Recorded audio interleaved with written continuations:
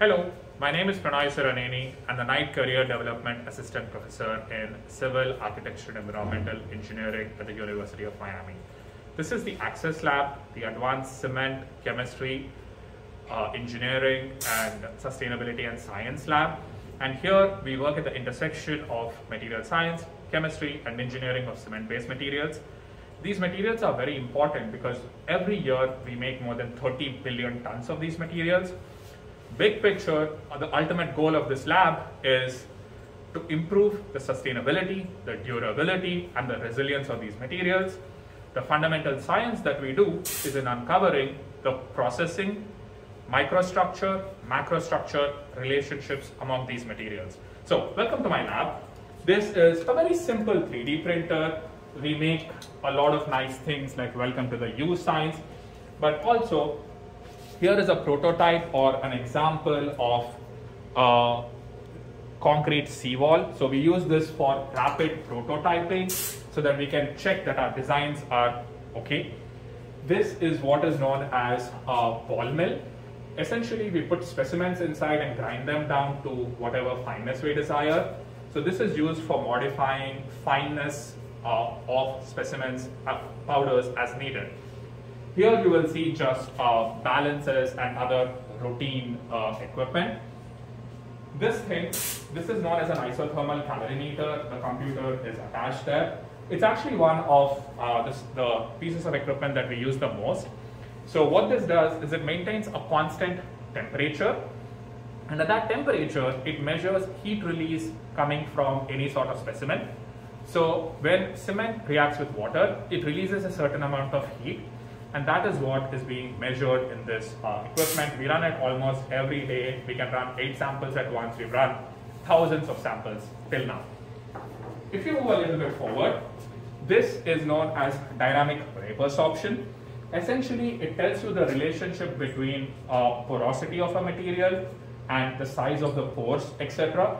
So how it operates is, again, at constant temperature. It changes the humidity. The humidity goes up and down. As the humidity changes, a material sorbs or dissorbs based on its pore size distribution. Using some fairly complex theory, you can determine the pore size distribution of porous ceramic materials using this device. The next device is known as thermogravimetric analysis. This is essentially a very, very precise balance housed in a furnace that can go to 1000 degrees Celsius. And we use this to determine mass changes in these materials. Ying? Hi, my name is Ying. I work in this lab, and now I am testing the fiber sample using our TGA equipment.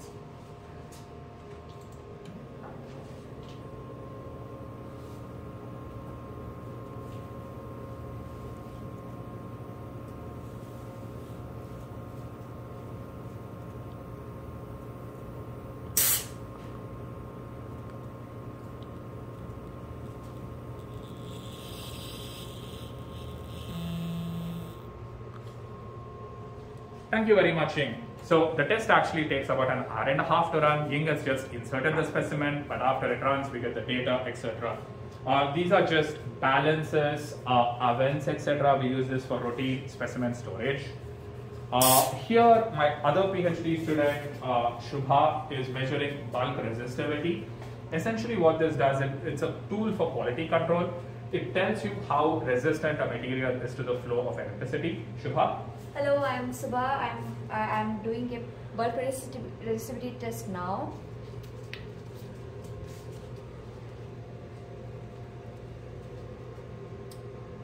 Here you can see the results. Thank you, Shubha. So based on this result, we can actually tell that this is a specimen of very high quality concrete. Okay. If you come along with me, so this is a small space, and most of what we do here is smaller scale stuff. We collaborate extensively with faculty in other labs, both from the department and out of the department, to do larger scale stuff and to do smaller scale stuff as well. I won't go into that because I don't have time. At the same time, I would also like to introduce you to the cameraman. Hi everyone, I'm Luca, the video maker in this case, and also a PhD student in this lab. And my research is focusing on alternative supplementary cementitious materials. Thank you very much.